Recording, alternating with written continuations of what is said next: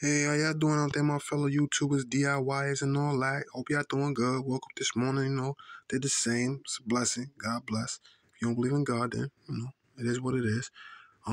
This is the primer that I've been using. It's nothing different, nothing changed. It's just the same. It's a Kilts all-purpose interior, exterior. It's 2 gallons.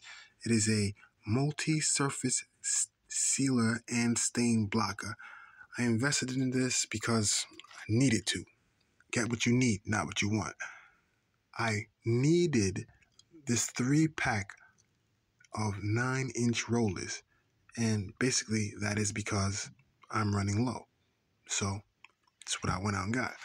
I also invested in this extendo pole so that I will be able to easily apply primer to the walls. And basically, it is a Wooster Sherlock. And if you need one, please do invest in one. It would be smart of you.